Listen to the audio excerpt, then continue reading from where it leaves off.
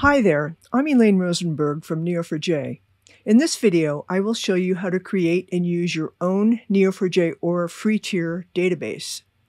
Assuming that you have an Aura free tier account, you simply log in to the site at console.neo4j.io.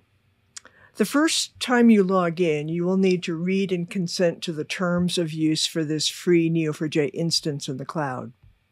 Then you simply click Create a Database. You have the opportunity to create a single free database that is limited to 50,000 nodes and 175,000 relationships. We select the free instance here. To create this instance, we must also supply a name. Here we name it Graph A. We click Create. Then we see a window that provides us with the credentials for this database. The username will always be Neo4j. The password has been generated, and it is important to copy this password for later use. We acknowledge that we have copied and pasted the password, and then we click Continue. Here we return to the Databases view, and we see that Neo4j Aura is setting up the database. This takes a few minutes. When the database transitions to running, you are free to access it from this UI or any other client where you use the provided connection URI.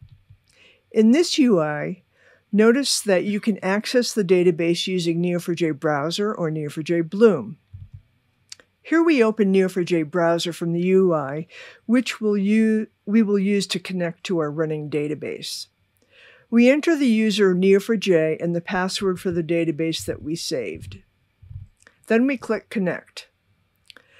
The :play start command is automatically executed from this browser guide, where you will learn more about Neo4j Browser.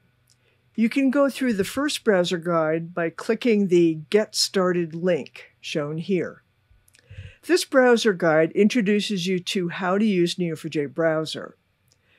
You can then navigate back to the starting browser guide and select the Play Guide link. This browser guide enables you to load your database with movie data. Then you can follow along in the guide to perform queries against the movie graph. After you have executed the cipher statements to load data into the graph, you can click the database in the sidebar to see what nodes, relationships, and properties are in the graph. And finally, you can view the browser guide that teaches you basic cipher by clicking the Start Querying link. This concludes our look at how to create and use your own Neo4j Aura free tier database.